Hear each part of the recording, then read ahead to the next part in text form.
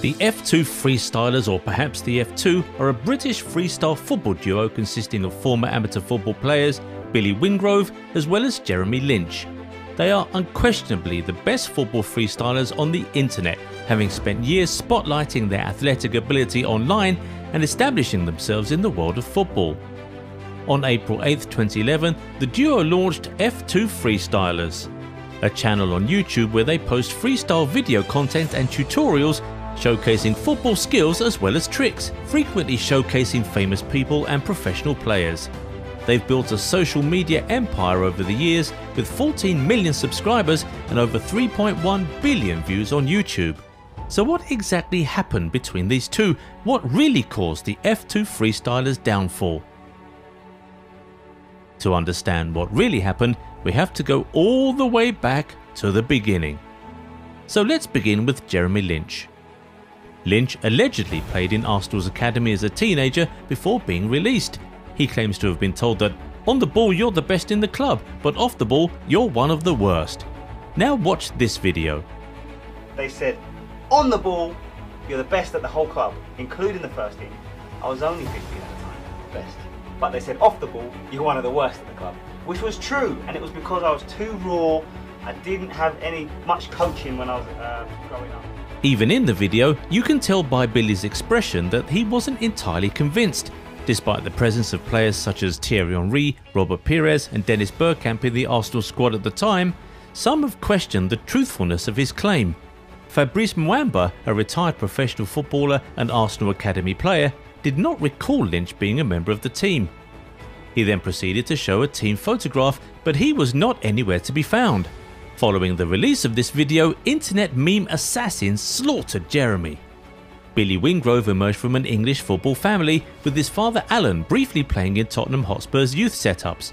When he was 11, he had a trial for Tottenham Hotspur, but was told he was too small and thus not physically strong enough to make it at the professional level. However, the problems began to emerge in 2018. On March 4, 2018, F2 and XO, a YouTube group composed of True Geordie and Stephen Tries, was supposed to film an entertaining YouTube collab, but things didn't go as planned. Throughout the filming process, the XO boys were irritated by Jeremy's behaviour and attitude. The 25th of March, the F2 won the Wembley Cup on the day, but there was controversy after the F2's team lost to XO in the preliminary rounds, complaining that the official cheated by blowing his whistle too soon. After that, Jeremy found out about Stephen Troy's diss track from the day before, so Jeremy completely trash-talked about them, recounting how Jeremy tried to verbally harass him, but we didn't have the full context of the event until September 1st, 2020. Someone posted a video of the altercation on Twitter. It showed Jeremy and his friend berating Stephen before True Geordie intervened. This clip ruined Jeremy's reputation even further. Following this, a growing number of individuals in the business began to speak out more about their own experiences of working with Jeremy. One online commenter stated, "I've always actually enjoyed Billy. He gets mixed into all this, but he appears to be a decent guy, having to work with a walking ego." People disliked his ego and labelled him as a narcissist. His fans began to turn against him, and this has largely continued to this day. Things didn't get any better after that, especially for Jeremy. People began to share their stories about working with the F2, and Jeremy was always at the centre of the controversy. Spencer records that the referee in fact committed fraud at the Wembley Cup by blowing his whistle 2 minutes early during their loss to XO because apparently he didn't like the F2 boys. This was discovered due to the referee sending emails to Spencer several years after the event. More in the talk show, Spencer makes reference that things behind the scenes of the F2 are unbelievably unstable, and that Jeremy and Billy weren't on the greatest of terms and hadn't been for a long period of time. Jeremy exemplifies the type of person we dislike in this industry influencer lifestyle, with a profound lack of self-awareness and a huge ego.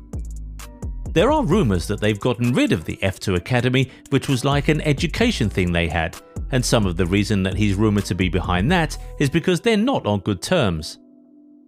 They continue to upload to the F2 channel, but they no longer appear in the videos together. Despite the negative press, Jeremy is still doing well on TikTok and YouTube, where he has nearly 7 million subscribers.